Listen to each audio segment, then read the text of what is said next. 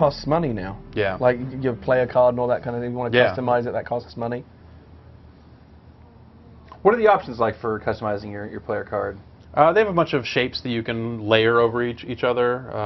Okay. 16 layers possible, and people are making a lot of really filthy stuff with Yeah, it. I saw Yeah. there was like a big, I should hope so. a big Yeah. cock and balls that was like spraying Yeah. what I presume was cum Yeah. out of it. So it's pretty customizable.